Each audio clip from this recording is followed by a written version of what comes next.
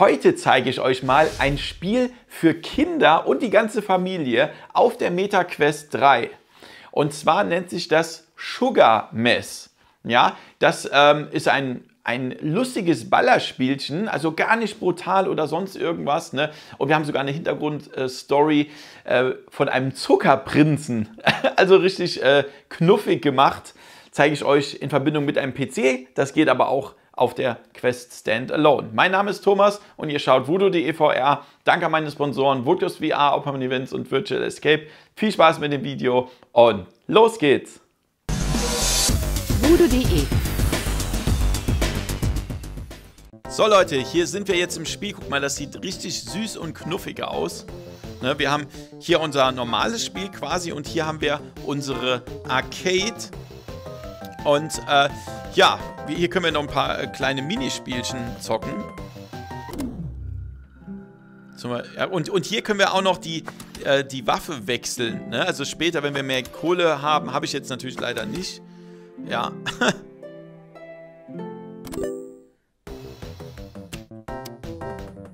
Jetzt können wir das ist gar nicht so einfach. Boah.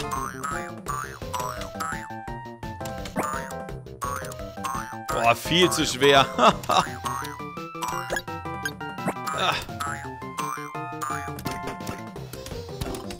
So. Oh Gott, oh Gott. Oh nein. Ha.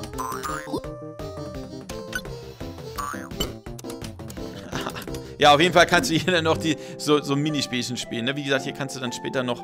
So, und jetzt kann man hier auf der Karte, die Story sich anschauen. Das ist eine Geschichte über einen Zuckerprinzen, der davon träumte, ein riesiges Königreich zu errichten.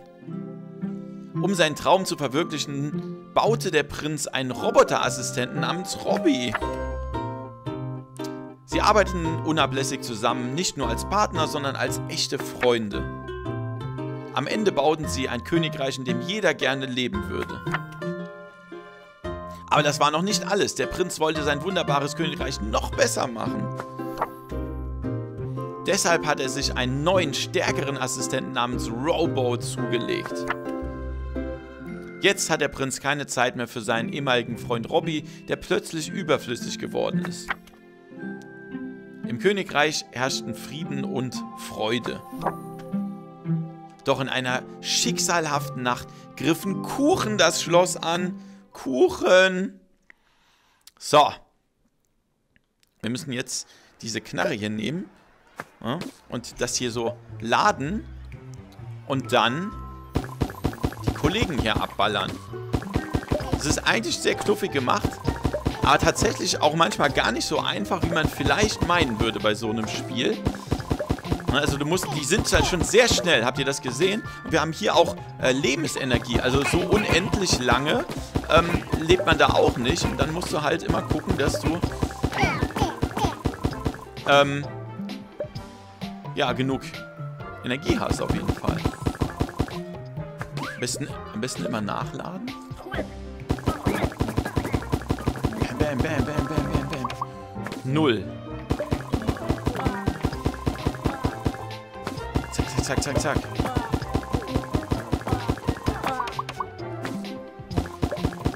Zack. Man muss halt, du kriegst halt auch ein Rating am Schluss, ne? Also du kannst hier nicht, wenn du hier total schlecht bist, dann ist das natürlich nicht so gut. Das hier... Ja, habt ihr gesehen, das war jetzt so ein Bonus, den man eigentlich hätte einsammeln müssen. Aber so schnell kriegt man den gar nicht.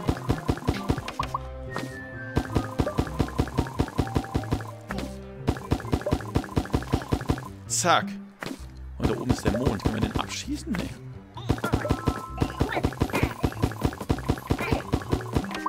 Zack. Oh oh.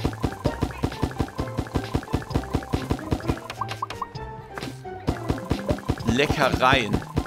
Weißt du Bescheid? Puh. Da kommt noch einer. Den haben wir.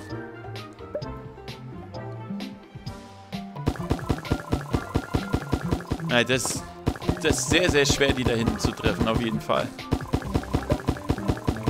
Scharfschütze.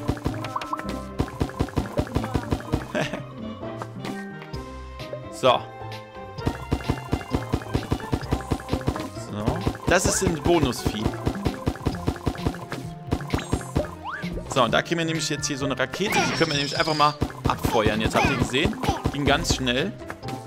Wir haben sogar 2. Die nehmen wir jetzt nochmal.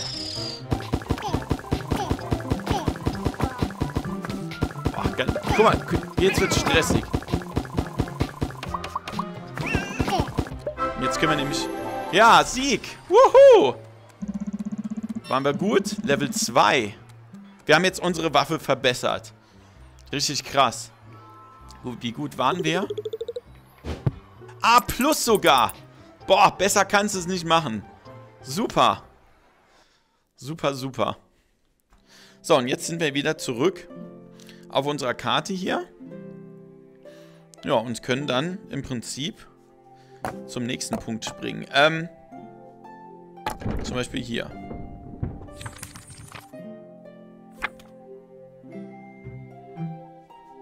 Das ziehen wir dann hier raus wieder. Also was mich total wundert, dass der die Grenze, also da ist irgendwas ganz falsch. Ich bin nämlich jetzt ganz außerhalb meiner Grenze. Der zieht das immer irgendwie ein bisschen komisch. Der Zuckerprinz besiegte die Feinde, die das Schloss angriff. Das ist überhaupt nicht lustig. Woher kommen all diese süßen Dinge? Robo muss wissen, was los ist. Gehen wir in den Süßigkeitenladen. Der Prinz sprang schnell in den Wagen und fuhr zum Süßigkeitenladen, wo sein Assistent Robo war. Der Prinz musste den Karneval durchqueren, wo an jeder Ecke Gefahr lauerte. Ich bewege mich jetzt mal gerade woanders hin. Mal gucken, ob das klappt. Ja, nee. Also das ist ganz merkwürdig. Der verschiebt die Raumgrenzen leider ziemlich falsch immer. Ich weiß gar nicht, ob ihr mich jetzt überhaupt im Video noch seht. Ich bin ganz am Ende von meinem Raum.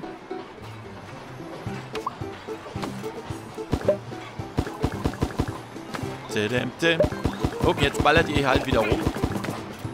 Und das hier ist halt, ja guck mal, es sieht auf jeden Fall witzig aus, ne? Das muss man schon sagen.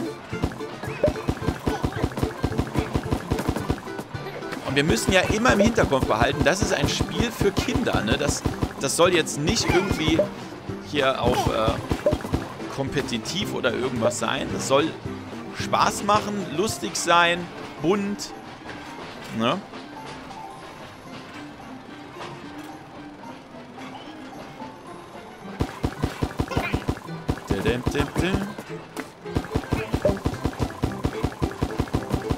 Na, wie krass schnell dieses Vieh ist, ne? Und du musst halt auch immer schön vorher zielen. So, und das ist jetzt ein Problem, das habe ich den Entwicklern, muss ich denen auch noch schreiben. Wenn das hier hoch und runter geht, dann verursacht es halt Motion Sickness. Ne? Und das ist natürlich für so ein Spiel gar nicht so gut.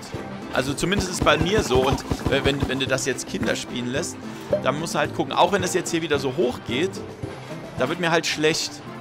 Also jetzt hier so. So, und jetzt kriegen wir nämlich ein Medikit, falls wir das brauchen, im Moment noch nicht.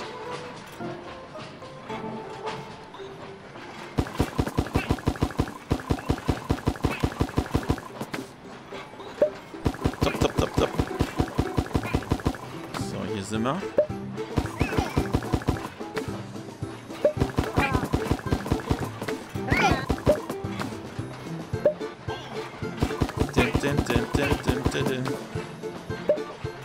Und auch hier in den Links- und Rechtskreisen, also mir wird da persönlich schlecht von, weil die Performance von dem Spiel auch teilweise kleine Probleme hat leider. Und das hier geht natürlich gar nicht, dass man jetzt hier so eine Achterbahnfahrt hatte. Das wisst ihr, das ist natürlich für VR tödlich. Sowas macht man halt einfach nicht, selbst wenn es nur eine Sekunde ist. Na, da wird einem sofort schlecht und das finde ich halt schade. Jolly Park. Ich meine, so sieht das sauknuffig aus, ne? Kann man ja gar nicht meckern. Aber zum Glück sind nicht alle Level Achterbahnen, ne? Also im Gegenteil, da gibt es auch ganz viele andere Sachen.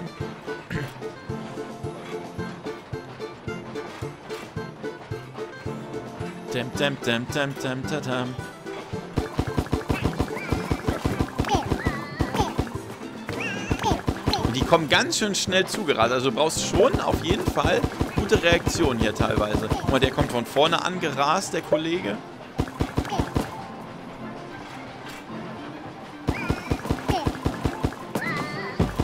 Na, jetzt habe ich was abbekommen. Seht ihr, 97 habe ich jetzt. Blub, blub, blub. Boah! Hast du gesehen, wie schnell der war?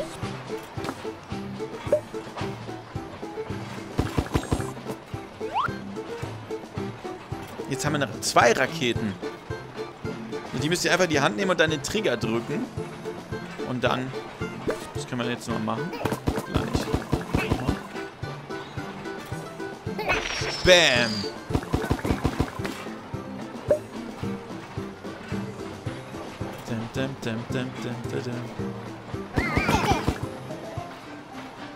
So, und hier sind wir.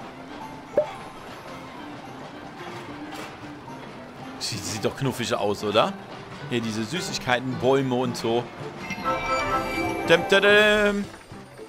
Super. Ja, und wir können halt immer, ihr könnt die Level auch wiederholen, ne? Ihr kriegt dann immer mehr Punkte. S? Super heißt das, oder was? Und jetzt sind wir sogar... Und jetzt wird das Spiel noch mehr weiter. Jetzt stehe ich ganz außerhalb meiner Range. Und das ist natürlich doof. Ne? Also normalerweise würde ich jetzt hier stehen. So, und hier ist aber das Bild schwarz. Ne? Also definitiv ist hier irgendwas im Busch. Sorry, wenn ihr mich jetzt nicht mehr seht, aber das ist halt nun mal so. So. Und das ist jetzt das 3. Level. Was für eine Reise. Die ruhigen Straßen der Stadt regten den Prinzen zum Nachdenken an.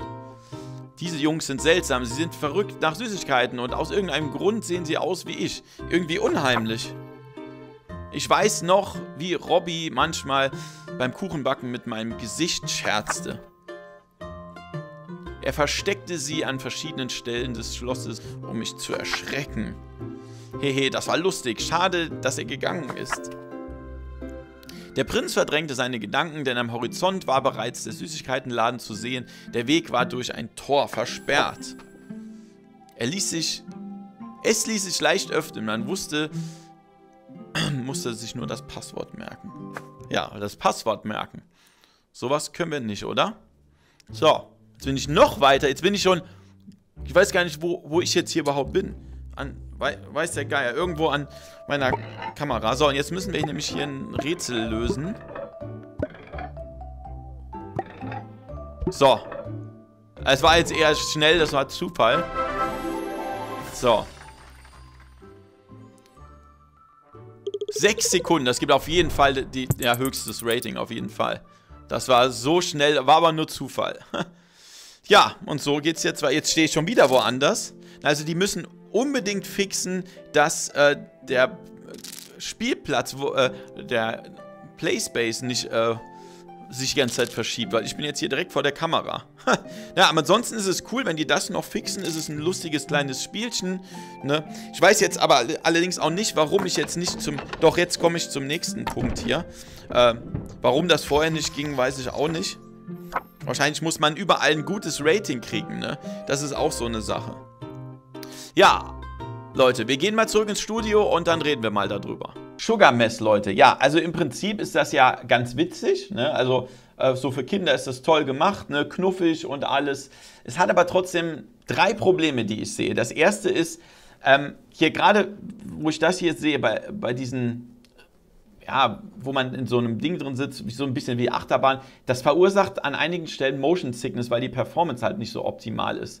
Und das ist natürlich nicht so geil, ne? Also gerade bei einem Spiel, was für Kinder beworben wird, sollte es das nicht tun. Das ist ein bisschen schwierig. Das nächste ist, ich weiß nicht, warum es so war, ich konnte die 4. Mission dann erst starten, als ich weiß nicht, also vorher konnte ich die gar nicht starten, obwohl ich die ersten 3 abgeschlossen hatte, sogar mit A-Rating. Aber anscheinend braucht man dieses S-Rating, dieses extrem gute. Das finde ich übertrieben, wenn das so wäre. Oder es war ein Fehler, das weiß ich jetzt nicht so genau. Aber das ist zu viel. Also das reicht auch, wenn man ein B-Rating hat oder so, um in die nächste Mission zu kommen. Aber das größte Problem, das habt ihr in meiner Kamera gesehen, irgendwann war ich ganz nah vor der Kamera, das Spiel bewegt den Raum, den getrackten Raum irgendwie nach jeder Mission irgendwo anders hin. Und das bedeutet, dass man manchmal irgendwo in der Wand drin ist. Ja, aber ich habe das englische Video auch gemacht, das könnt ihr in der Beschreibung finden. Da war zum Beispiel diese Arcade-Maschine im Hauptmenü in meiner echten Wand drin, die konnte ich also gar nicht bedienen. Ne? Und dann wandert das immer irgendwie durch euren Raum und das macht natürlich keinen Sinn, das muss immer an derselben Stelle bleiben. Also die 3 Dinger sollten sie auf jeden Fall fixen und sonst ist es eigentlich für Kinder dann ganz cool. Ja? Also es ist wirklich knuffig gemacht, die Grafik auch und so. Ist auch motivierend, dass du dann ein Upgrade kriegst und so, ja. Alle Infos zum Spiel, Release, Preis und alles, sobald ich das weiß, in der Beschreibung. Danke fürs Zuschauen, bis zum nächsten Mal, haut rein, ciao. Bude.de